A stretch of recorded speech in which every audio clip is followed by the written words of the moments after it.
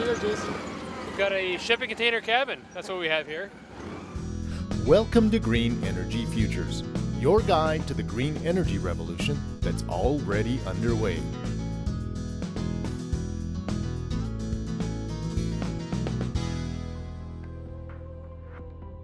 David Dodge here for Green Energy Futures. This week we head to Bob Cajun in Cottage Country, Ontario to check out a very cool solar-powered off-grid sea container cabin. My name's Jason Rio and welcome to my sea container cabin. What we have here is a cottage built out of 7 shipping containers, and it's a hub and spoke design, so all the containers radiate out from a large center living room. And so we'll give you a little walk around and start to show you the place. Located near Bob Cajun, Ontario, this cabin combines some innovative energy efficiency and renewable energy components with nods to the rustic cottage life, and does it all with just over 1 kilowatt of solar PV. They're able to use such a small system for one big reason. And most importantly, we use a lot of DC power here.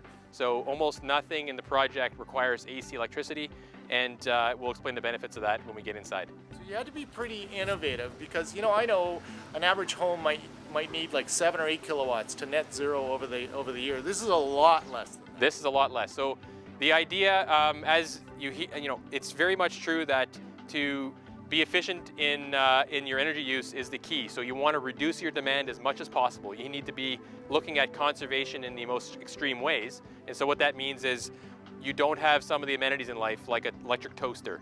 You do not have a microwave. The biggest energy appliance is their fridge. They purchased a super energy efficient DC model from Europe. For lighting, you would expect LEDs. Jason used very affordable strips of LED lights in some rather creative ways. So what we have is LED strip lighting that's available. You can buy it by the roll.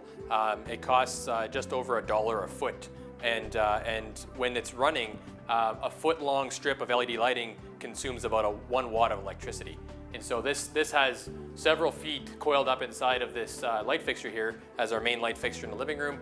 And so it consumes probably about 10 or 15 watts of electricity.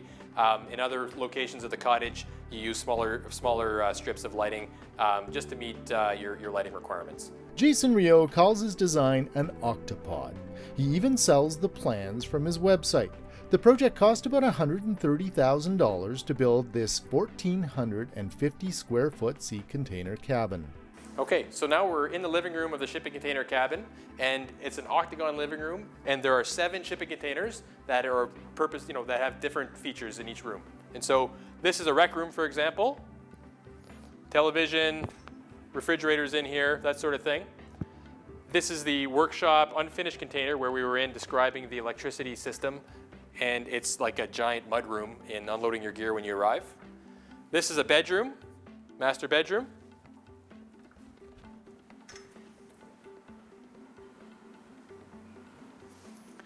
The second bedroom, the children's bedroom's in here.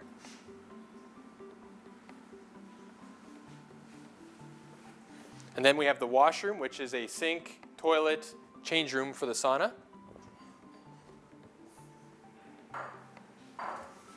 And over here we have the kitchen with some lunch being prepared.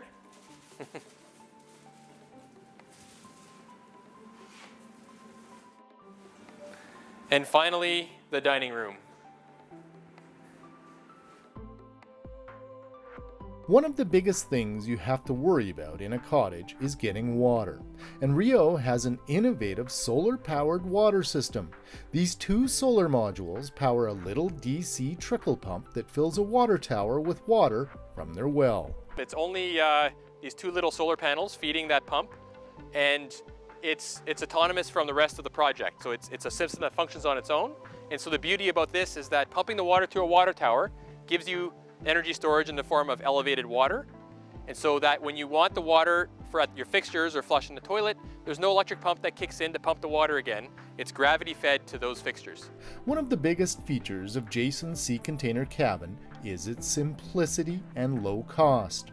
No foundation needs to be dug, and it's just post and beam construction for the central room. Yeah, that's great. So the whole project is built with post and beam, traditional post and beam structure as a skeleton. And there's an enormous roof system over top of the project. And so to keep the containers out of the sun, to keep the containers out of the weather so that they'll last forever instead of having to repaint rusty containers after a number of years. We built a roof system that is entirely white. When it comes to heating, it's a mix of the old school and the new school. Okay, so in the shipping container cabin here, we have a very rustic wood stove that heats this main space. And but at the end of the day, you need to be able to move some heat to the outward end of the containers to have some airflow through the whole building. So what we have are very high efficiency, DC powered, basic computer cooling fans that circulate the warm air from this living room space and push it through the ductwork and push it all the way through the ceiling here, all the way to the back end of each of the containers, and out comes warm air at the outlet, circulating warm air into each container end. Rio is also using a heat recovery system that will feed heat from his wood stove's pipe into the thermally massive concrete floor using a retrofitted gas tank from a VW dune buggy. It's a combination of reusing containers, off-grid solar innovation, and energy efficiency that makes this sea container cabin one of the coolest places we've visited. To learn more about the sea container cabin, head to greenenergyfutures.ca. We've got a photo gallery, podcast, and a blog. Be sure to connect with us on Facebook or Twitter, and if you like this video, please subscribe to our channel. For Green Energy Futures, I'm David Dodge.